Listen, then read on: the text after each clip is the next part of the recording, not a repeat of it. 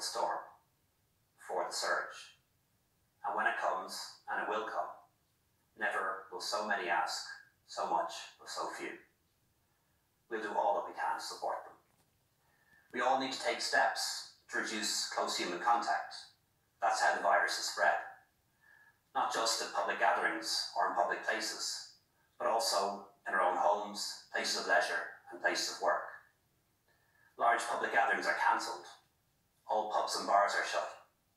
And we've asked people to curtail or cancel social gatherings, like parties, weddings, and other celebrations.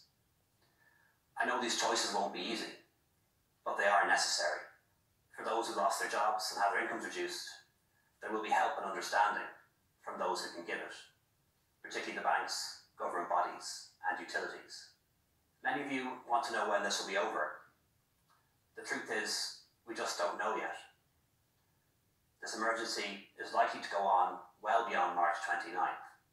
It could go on for months into the summer, so we need to be sensible in the approaches we take.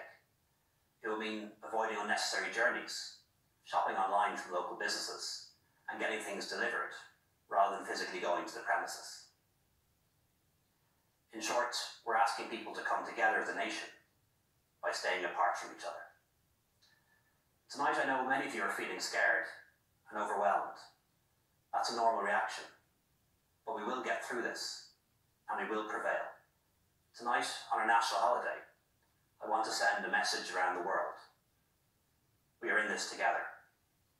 To the people of China, Spain, and Italy, who've suffered untold heartbreak and loss, we are with you. To everyone who's lost a loved one to this virus, we are with you. To all those living in the shadow of what is to come, we are with you.